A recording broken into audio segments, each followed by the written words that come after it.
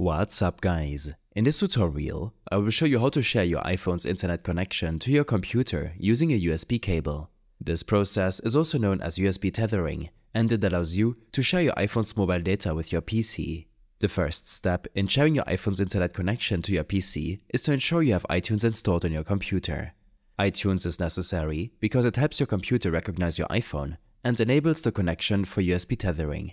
If you don't have iTunes installed already, you can download it from the Microsoft Store. Open the Microsoft Store on your PC, go to the search bar, type iTunes and hit enter. You should see the iTunes app appear in the results. Click on the install button. Once iTunes is installed, it's a good idea to open it manually to ensure it's running.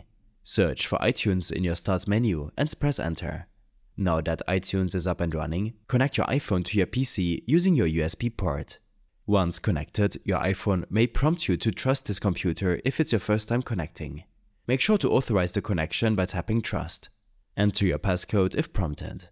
This step gives your computer permission to access your iPhone. Next, to enable the internet sharing feature, go to your iPhone settings app. Scroll down and tap on Personal Hotspot. In this section, you see two important options: allow others to join and maximize compatibility. Make sure both options are toggled on.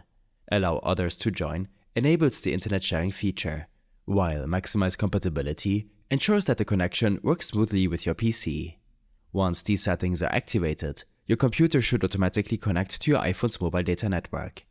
Now, if everything is set up correctly, your PC will start using your iPhone's internet connection, and you should be able to browse the web or use any online applications on your computer as long as your iPhone has mobile data available.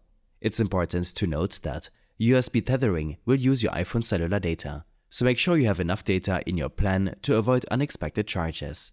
I hope this helped you out. Leave a comment if you have any questions, and see you in the next one.